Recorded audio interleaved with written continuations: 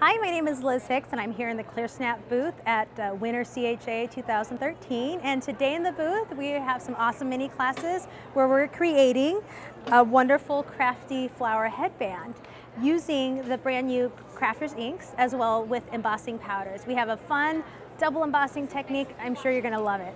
You guys ready to get going here? Awesome. Cool. Well, thanks for joining us today. My name is Liz Hicks and I am here to teach you all about the new re-released Crafters inks and just some different applications, techniques that you can use and you can take to your store to help sell the product. Whether you're doing a demo, you can take these techniques into classes. Basically the idea here, whether you are a teacher, a designer, or a store owner or distributor, regardless of where you're coming from, understanding the capability of this ink is going to give you the best possible tools to selling it. All right, let's get to crafting. What you're gonna do is go ahead and take your flowers out,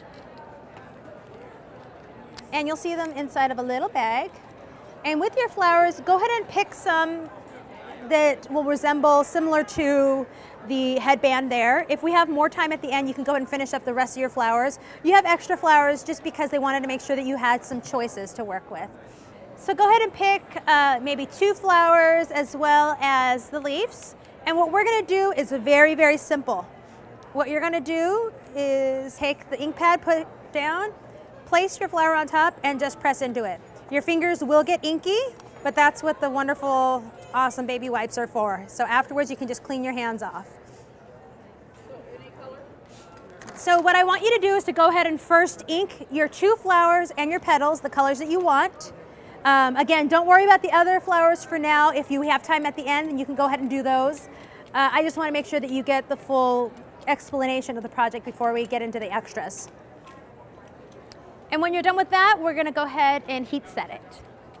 So now what we're going to do, this is another really awesome thing about these inks, is if you look at them, it looks like you just painted these flowers. What's amazing about these inks is that we can now take, whereas if you were to take acrylic paint and you were to hit it with a heat tool, it would bubble up. This has the properties to dry immediately, so we don't have to wait for paint to dry anymore. It's pretty darn awesome.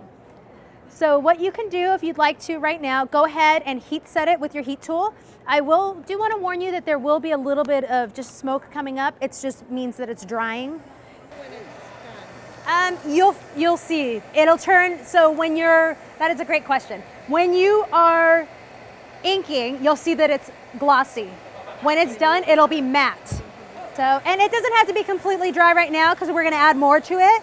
So if you want to just give it a once over real quick, that's fine.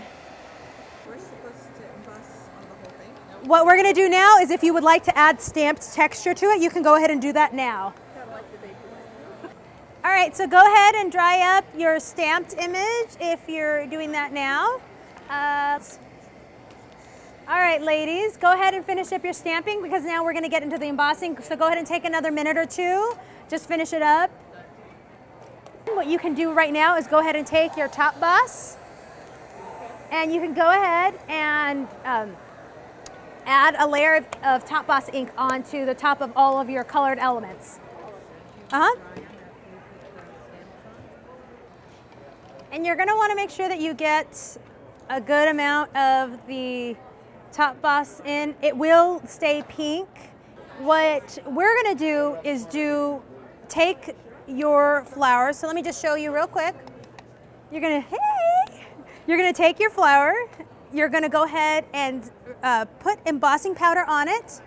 You're gonna activate the embossing powder, and then you're gonna repeat it again. So you're embossing, which before you do the second time, I'm gonna show you how to manipulate it to make it look more like a realistic flower. So right now, let's just go ahead and do the first emboss, where you're gonna take your top boss. You're going to go ahead and use the cupcake holder that has been provided for you. Stick that inside of there, put your embossing powder in it, and then empty it out and heat it up. And what is your name here? Mel? Mel? I wanted to show you Mel's, how they're already starting to curl. This is going to be our objective for this next step. So let me just get your attention real quick so I can show you.